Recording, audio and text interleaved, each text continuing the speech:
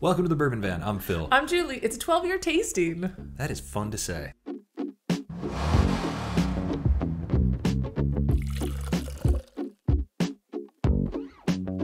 Well, I was at the liquor store recently and I asked for something reasonably priced that maybe I hadn't tried before, something that was maybe flying under the radar. And the fella at the liquor store directed me to this bottle, Black Saddle 12-year aged bourbon. All I know about this bottle is that I've walked by it a million times. It looks very generic on the shelf, and that's about it. It's 90 proof, aged 12 years, sourced from Kentucky by a company in California. Oh, that's funny because I was thinking as you were talking, Montana, Texas. Where is this baby from? California by way of Kentucky is my best guess. Here's the thing. For 12-year aged bourbon at 90 proof, $45 is the price tag. I like that. That's not bad, right? Yeah, not too bad. Because even Russell's Reserve 10, I've started seeing that around $38, $39, over $40 in some places. So $45 for 12-year aged whiskey, not too shabby. Well, got it home, gave it a try, and it hits my palate like Barton.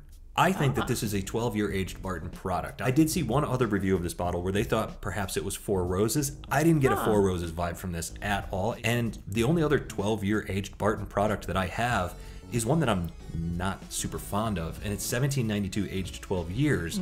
We've tried this on multiple occasions. In my opinion, it's a little bitter, maybe even over oaked. It doesn't thrill my palate, and it's very highly pursued out there. Not quite unicorn status, but I've only ever seen one bottle of it, and I bought it. Yeah. So that should tell you something. And so I thought, let's put these two against each other blind. That way you get a proper tasting, you get a blind head-to-head.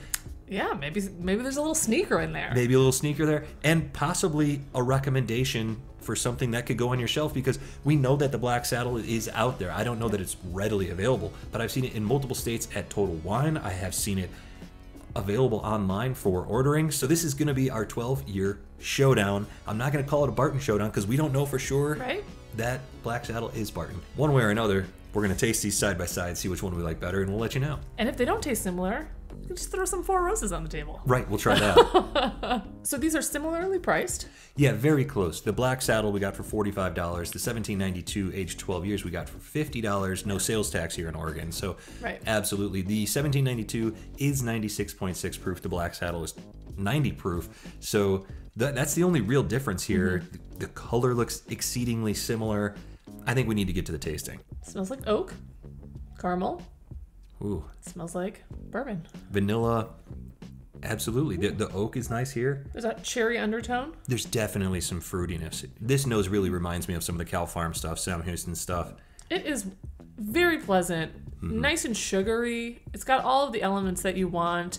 There's no harsh ethanol proofiness to the nose. It's just really lovely. Yeah, whatever's in this glass, very, very inviting. On to glass number 2.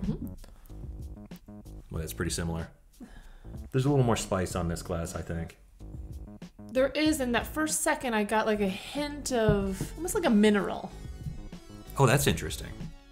Yeah, a little limestone, mineral, something going on here. Yeah. That's different than glass 1. But it does have a nice fruit note. There is some oakiness in there. You know me, I like to go back and forth. Yeah, same here. These are pretty similar. Yeah, this definitely is a bit sweeter. Yeah. This one is maybe a little bit drier, spicier. It's going to be interesting to see where that balance lies on the palate. Yeah. Let's find out. Cheers. Cheers. It drinks a bit warmer than 96 proof, but it kind of goes away right away. Like, it was hot on my first sip, and then like a few moments later, I was like, it's gone. Yeah, there was a tiny bit of a proof bite that dissipates really quickly. A lot of sugar, a lot of oak, very sweet. I don't get well-aged bitterness here from whatever this is. This is very easy to sip, very lovely, sugary, a little bit of cherry there, some candy, sort of cherry fruit candy. The nose follows through with the palate. I would agree with that. Yeah, oak, sugar. I got a cherry note, sugary. Pleasant. Did I say sugary twice? You can keep saying it because that's because it is a little bit sweet. I mean, it's dry and oaky, but also sweet. Yeah, whatever is in this glass would appeal, I think, to most whiskey drinkers. The mouthfeel, a little oily, not overly oily. It doesn't stick around for an eternity, right? But it's a nice sip. Whatever this is, I actually am really enjoying it. This is a great way to start off this tasting. Yeah, it's got great flavor. I agree. There's not too much of a finish there. Mm-hmm. It is giving me a nice warmth, but not overpowering. Uh-huh. I like it. I like it too. Okay, there you go. Glass 1, we like it. Let's get on to glass number 2. It's definitely a different flavor profile. This is funny because I don't know which one's which, obviously. I haven't drank either of these. Yeah. And if I have, it's been a long time. That one tastes a bit Tennessee to me. There was interesting. We did say mineral limestone. On the nose, and I got a little bit of nuttiness that usually comes through in some of the Tennessee brands, which could be funny if it's like the 1792. Well, this one definitely didn't hit my palate as being too hot. It is a little bit spicier, like we thought on the nose. You're right about the minerality that's coming through here on the finish. Certainly, the palate is a little weird to me on this one. It's not as satisfying. It almost has something salty about it. Mm-hmm. The prevailing flavor, this is going to sound crazy, is like chewing pink bubble gum in a shoe closet. Like a brand new shoes? Like they're new shoes? Or are they stinky shoes? Think like wood panel walls. Oh, okay. Like old timey. A cabin or something. Maybe, or like... From the 70s. A basement from the 70s. Exactly, yeah. That's kind of what it is. There's a dusty mustiness to it, and it's not all that inviting of a flavor. And maybe that's just because we're following something that was very, very sweet. Mm-hmm. It's not a spicy balance that I'm getting. It's more of a not super inviting flavor profile. And I've only had one sip, so I'm going to go back to it. But right off the bat, it's not my favorite. Yeah, and I've had multiple sips, and... just because I'm trying to find more, I'm not getting any oakiness on this. I'm not getting any sugar. It's really, I don't want to say weird, because I actually think like when I say things are weird, that's a positive for me. I think I was just expecting something sweet to hit at some point. There's nothing sweet about this sip. I am getting a little bit of minerality on it. I was expecting like an oakiness or maybe some sort of leather. I mean, I don't know what it is, but I don't know. I was expecting a little bit something else. Yeah, I don't know. I think that you get a lot of what you get in glass 1 here, flavor-wise, but a little subdued. I actually do think that there's leather here. There is an aging here. You definitely get some dull, muted, sort of... I hesitate to keep using bitter because I don't know if that's the word. Musty. There's nothing fresh in that glass, certainly. I got some sugar notes on, I think I'm at least on the 4th sip. I'm taking baby sips here, but I don't know if I'm just trying to compile the sips on top of each other to try to find those flavors. If this was a head-to-head, I know which one I'm moving forward with, even though I haven't gone back. But I just want to figure this one out a little bit more. Yeah, I'm going to go back the other way now because I actually do want to know if it changes the taste. I'm always curious. Yeah. I don't know if I like that one. I don't know if I do either. I'm not saying I don't like it.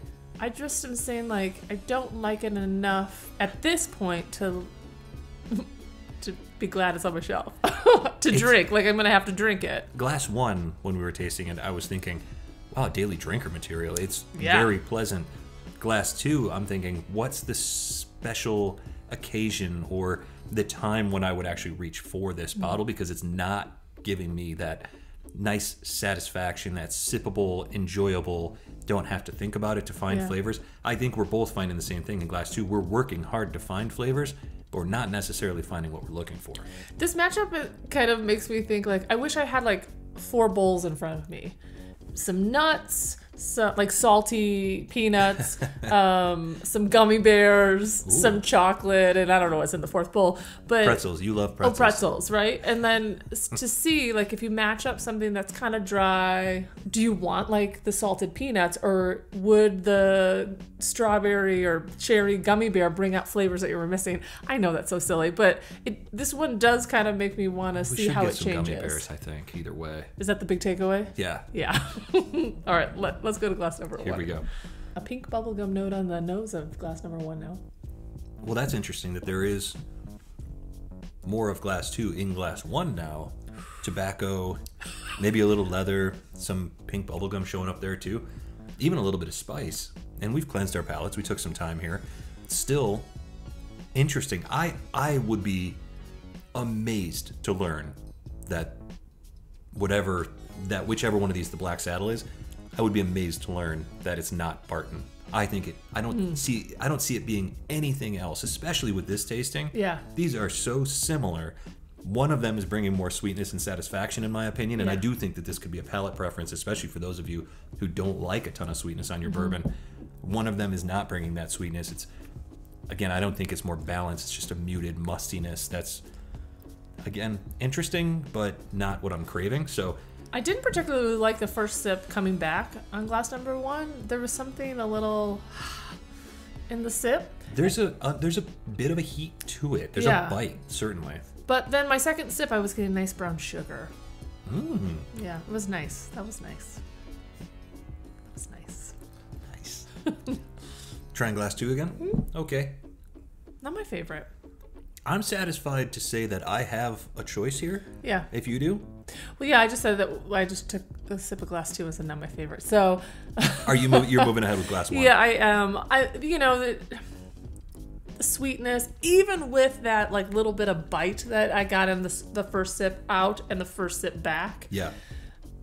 I just like the flavors of glass number 1 better. I think so too, and I actually don't mind the bite. I like a bit of a snap on my bourbon, especially when it's very sweet, because I find that offsets it in a very balanced way. So I do think that glass 1 is still sort of a cherry candy sugar bomb, but glass 2 doesn't hit my palate really at all here. Right. So I don't know much about Barton, the flavor profile, though. I think every time that I have it, it's a hit or miss for me. I would agree with that. But I don't think this tastes like Four Roses to me. I completely agree with you on that. I don't see any... Either of them. Yeah, I don't see any way that these are not Barton. Barton, we've said in the past, gum and nuts. Peanuts and pink bubblegum. I'm finding that on both of these. Yeah. But there's leather here. There is tobacco here. There is more oak on glass 1, certainly, but there's oak on both of them. Vanilla. Yeah. There's a lot to like here on the table. One of them hit our palates. The other one didn't. Let's find out what we got here. We're both going to go forward with glass number 1, which is B on the roster.